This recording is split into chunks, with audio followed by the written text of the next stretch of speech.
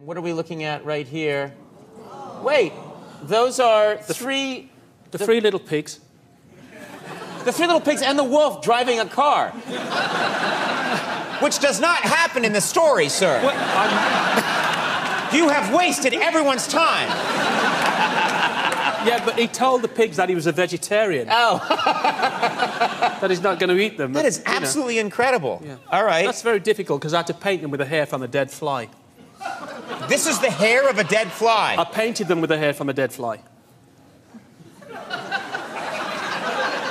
The fly died of... Why? The fly died of natural causes. Who cares? I mean, does the fly have to die of natural causes? Well, his family told me that his wife had left him and he had a heart attack. Call the doctor, Andy. All right. We have a little time left. Let's keep moving because I want to show us. These are absolutely fascinating, and I want to show a little more before we completely run out of time. Okay. What are we going to see here? We have little Shaq. Oh, this is Shaquille O'Neal? Yeah, I shrunk him. Okay, I can't wait to see Shaquille O'Neal. Wait, is it? He's coming. Yeah, what? Right, now I'll just focus him. Focus him. And... Oh, my God. What's wrong with his biceps? So everyone's a critic. I know. I'm giving you a hard time. You've made something that's microscopically small, and I'm giving you a hard time about the biceps. I call this one Shrunken Shrek. Yeah. Wearing overly large shorts. Yeah. But it's... That's absolutely incredible. And then I think we have time for... I just want to show one more. You used a... Let's show this one right here, because this is fascinating. You actually used... Is this a... You used a real found object. Is that correct in this one? This is a... I may have to change the position of this one. Okay. Because it's... That's it. This is it right here? This one I call equality, because you can see there's a little black girl, a little white girl, and a seesaw, and they're both balanced, so I call that equality. Because racial harmony in the eye of a needle. Because very nice.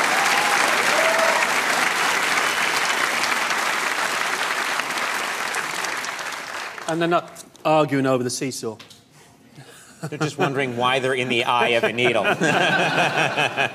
right, well, I think we have one more thing that we wanted to show, which is your watch. Yeah. You've actually put a tiny image in your watch? Yeah, this is I work with a company called Grubel & Forsyth who make the most incredible watches in the world. And I did a co-creation with them. Mm-hmm. This is a working prototype, and inside this, I've inserted one of my sculptures. What I do, if people are interested in one of my pieces of artwork, it goes inside the watch. Now, this is the most amazing watch in the world. It's incredible. If you have a look through the microscope in there, you'll see it. What's this? No, hold it to your eye. Oh, don't yell at me, please. I get nervous. No, you have to hold it to you have to hold it to your eye and have a look. Oh, my eye. I thought you wanted me to put it in the microscope. No. Oh, okay. So this is just something... If you hold it up to your eye there. Yeah.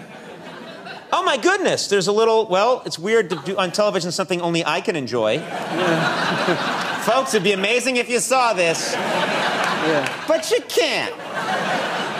There's a little face in here. It's absolutely incredible. So there's a magnifying glass. What an extraordinary gift. Thank you so much. I can only assume that you mean to give this to me. Can I ask you what this is worth? Well, if you wanted to know, it'd be about $1.5 million. Again, extraordinarily kind of you. But I mean, that is the price hasn't been sort of fixed, but it's around about that price. Yeah. I mean, it is the most exquisite watch in the world because it's got my work in and it's made by the best watchmakers in the world. You know. Nicely done. Well, in this economy, you'll sell plenty of them.